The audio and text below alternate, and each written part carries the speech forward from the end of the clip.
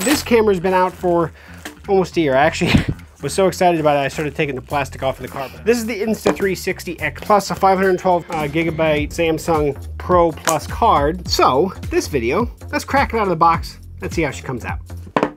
Thicker than I thought it was. It's actually a pretty decent sized candy bar. Yeah, I think it's actually heavier than my GoPro. So USB A to USB-C cable. Oh, they do give you a nice little pouch, storage pouch. Nice lens cleaning cloth in there that you can stick in the bag with it. And then some instruction manual book, Insta360 stickers. The battery's obviously already in it. It's right here. Pull this guy open, so there's the actual battery itself. So nice seal battery. So you can pull that out and put a different battery in. I would assume that's where the memory card goes. No, that's probably USB-C port. There it is. That's USB-C port. I bet the memory card access is in here. Yes, it is. It's right in the battery compartment. So I gotta get a pair of scissors.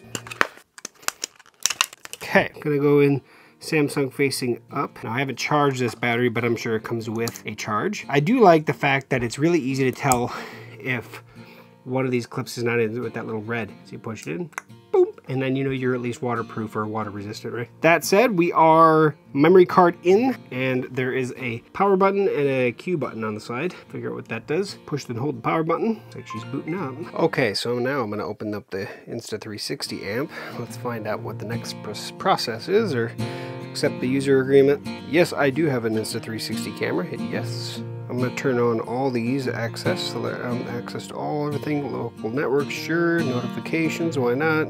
Got them all on there, and it looks like it found the camera automatically. Let's hit connect. Connect to app. I'm going to hit the check mark over on the camera itself, and basically now it's ready to start filming. The thing that, like I said, where I purchased at Best Buy today, they didn't have any accessories that were Insta360 accessories.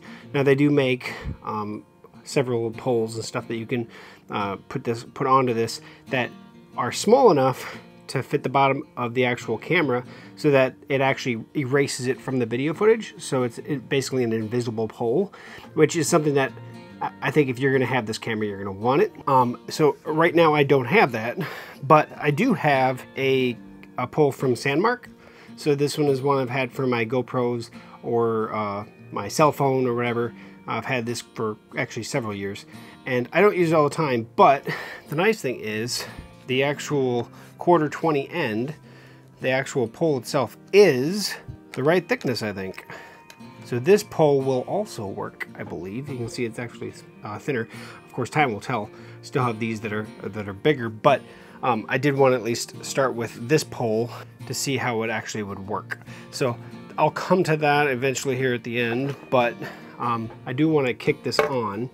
And this camera, you can use the buttons. So we have the quick button down here, the power button, like I said before, but then we also have the shutter button, and then this, I think what they call the lens button.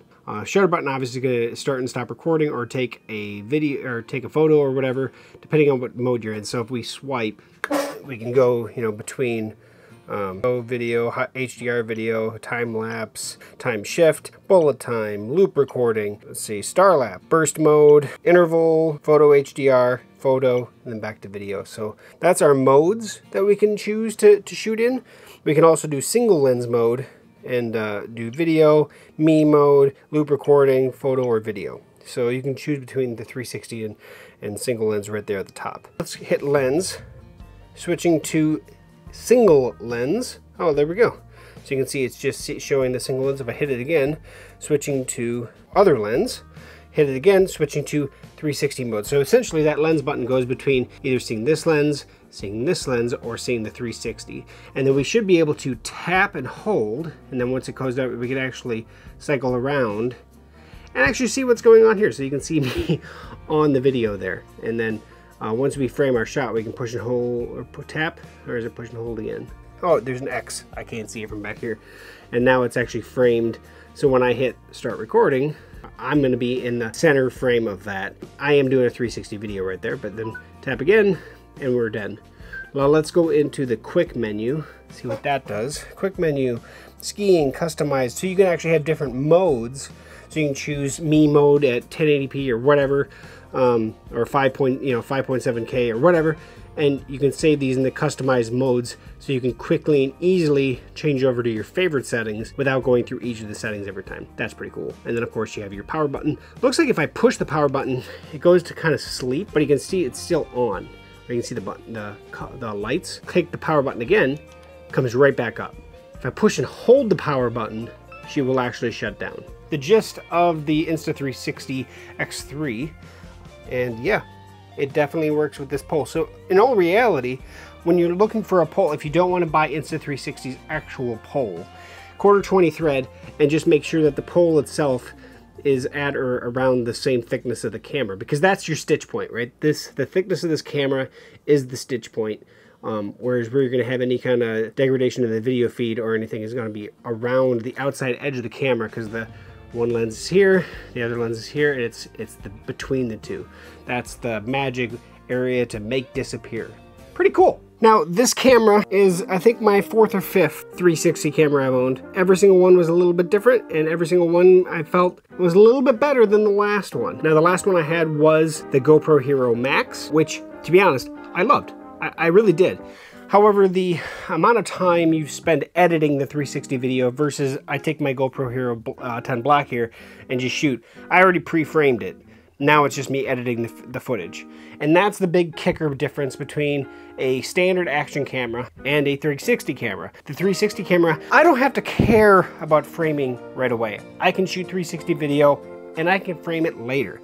The big benefit is that if you're shooting footage of an area that you don't know what's going to happen, you don't know where to point the camera at, you're constantly looking at what to take the video of, that's where the 360 cameras come in, because you're framing the shot in post-production.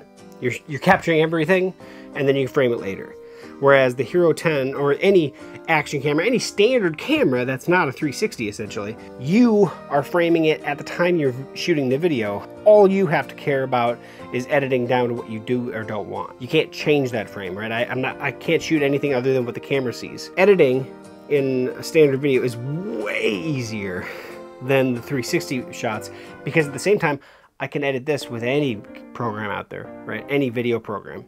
Whereas the 360 shot, you're probably going to have to stick with what can edit the 360 video that you shot. So in this case, the Insta360 app is probably going to be your best bet. You're going to do all the framing in that, and then you're going to output that. So that's what you're getting to get in a 360 camera. So just so you know where you're shooting. Now, I don't have a review of this camera because I literally just got it. It's about time for me to start playing around with it. I know I have a trip coming up and I would like to have it, because knowing from trips past, having a 360 camera is actually pretty cool. And I have some ideas, maybe some pretty cool shots that I can get with my kids and my wife. So thank you for watching to the end of this video. We'll catch you back here on GeekSmart or on TechCooch for another future video setup, review, or tutorial. We'll see you soon.